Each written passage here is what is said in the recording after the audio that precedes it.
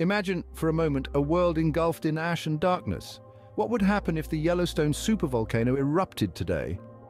Welcome to a journey into a potential future, one that may seem like the plot of a science fiction novel, but is in fact a reality that our planet has faced before and may face again. We're talking about the eruption of the Yellowstone Super-Volcano, a geologic giant that lies dormant beneath the picturesque landscapes of Yellowstone National Park in the United States. The Yellowstone volcano is no ordinary volcano, it is a supervolcano, a term reserved for volcanic eruptions of an unimaginable scale. The history of this supervolcano is etched into the earth itself, with three notable eruptions that have occurred in the past 2 million years. Each eruption was a cataclysmic event that reshaped the landscape and dramatically affected the global climate. Now let's shift from the past to the present. Today, teams of scientists are constantly monitoring the Yellowstone supervolcano. They use a battery of instruments to measure the telltale signs of potential volcanic activity, seismic activity, ground deformation, gas emissions, and temperature variations. But what exactly are they looking for? The answer lies in understanding the behavior of volcanoes. Increased seismic activity could indicate magma movement beneath the surface. Ground deformation might suggest that the magma chamber is filling up. Changes in gas emissions can point to changes in the magma itself.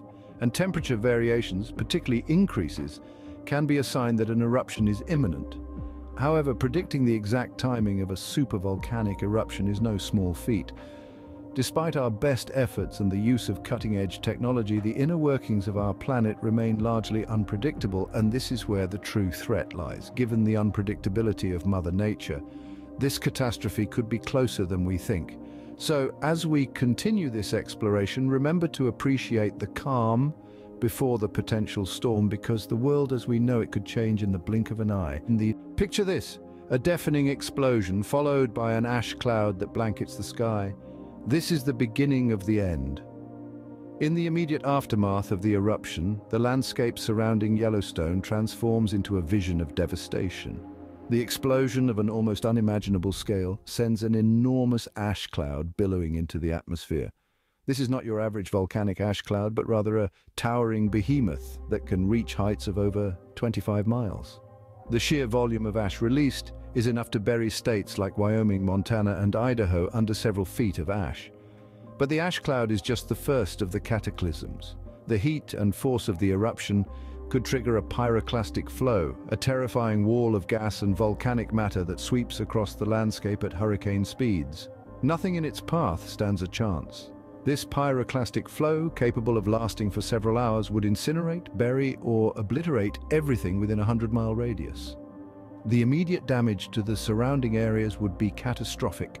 Entire cities and towns in the vicinity would be wiped off the map. Infrastructure, from highways to power lines, would be destroyed. The loss of life, while hard to estimate, would likely be in the thousands, if not higher, and yet the devastation doesn't stop there. The ash cloud, now spreading across the continent, would wreak havoc on air travel and could lead to the collapse of roofs under its weight. The particulates in the ash could contaminate water supplies and damage machinery. The fallout from this eruption would touch every aspect of society, from agriculture to healthcare, from transportation to communication. Even as the initial shock of the eruption begins to fade, the world would find itself grappling with a new reality. A reality where the day turns into night, where the air is thick with ash, and where the ground beneath our feet is forever scarred by this catastrophic event. In the blink of an eye, our world would be transformed into an apocalyptic landscape. But the devastation would not stop there. The effects would ripple out, touching every corner of the globe. Picture the ash cloud from the eruption, a monstrous plume reaching high into the stratosphere. This isn't just a darkened sky for those in the vicinity of Yellowstone, it's a global shroud. The sunlight that warms our planet and nurtures our crops would be blocked, plunging the world into a volcanic winter. Temperatures would plummet, and weather patterns would become erratic and unpredictable. This isn't science fiction, it's a harsh reality we'd face in the wake of such an eruption. The chilling effect on our planet would be catastrophic. The cold and darkness would lead to widespread crop failure. Our food supply chains would crumble, leaving supermarket shelves bare and stomachs empty. We're talking about a potential global famine, one that could last for years.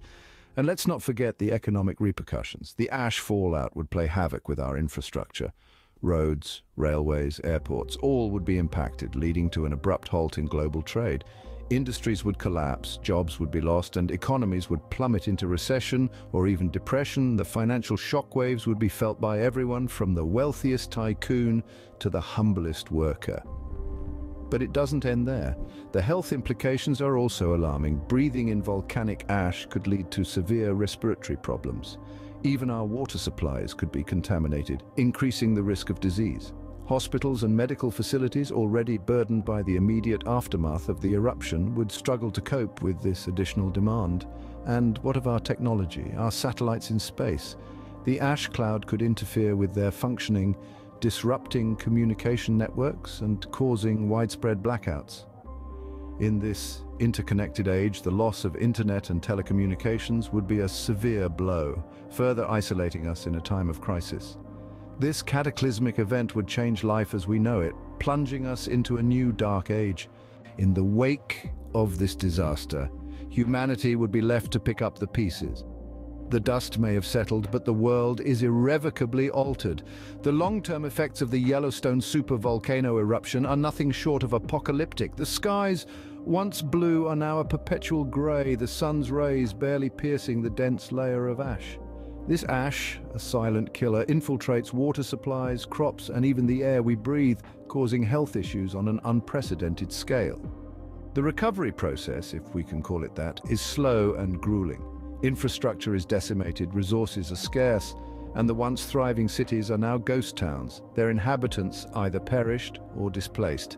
The very fabric of our society is threatened as we try to navigate through this new world. The potential for societal collapse is very real. Systems we've come to rely on, food production, healthcare, transportation, are all but eradicated. The world has been thrown into a perpetual winter with temperatures plummeting due to the blocked sunlight. Survival becomes the primary concern, overshadowing the niceties of civilization we once took for granted. Yet in this bleak landscape, humanity shows its true colors. We are a species of survivors, adapters. We find ways to cope, to rebuild, to sustain. From the ashes, new societies might rise, ones that are more resilient, more adaptable to the harsh realities of the post-eruption world. We might see the rise of underground cities, the development of new farming techniques for ash-ridden soil, and a shift towards a more community-based society. We may learn to harness the geothermal energy from the very force that caused our downfall. We are not passive victims of our environment. We shape it, mold it, bend it to our will. We are the architects of our own destiny. Even when faced with the most daunting of challenges, we rise, we rebuild, we endure. In the face of such adversity, our resilience would be tested like never before.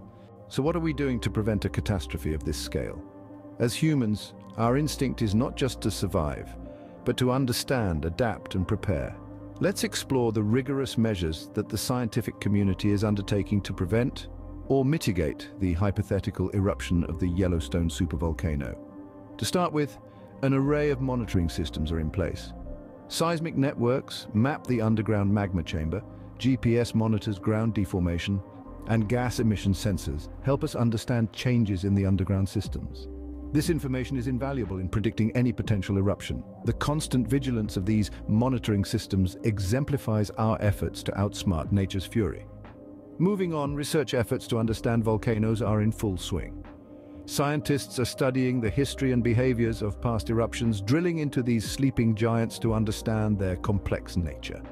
The aim is to paint a clearer picture of the cause and effect of super-eruptions, thereby enabling us to devise more effective preventive strategies. And it doesn't stop there. The scientific community is continually exploring potential solutions to prevent or at least reduce the damage caused by an eruption. Some of these range from seemingly far-fetched ideas like drilling into the volcano to release pressure slowly, to more feasible plans like improving our evacuation and disaster management systems. A disaster of this magnitude demands us to prioritize scientific advancements and research over wealth and power. In essence, the focus is not just about surviving the super eruption, but preventing it from happening in the first place. It's about turning a potential catastrophe into a catalyst for scientific progress, using our understanding and innovation to mitigate the threat in face of potential devastation. We find the strength to research, innovate, and ultimately prevent. And remember, we are in this together.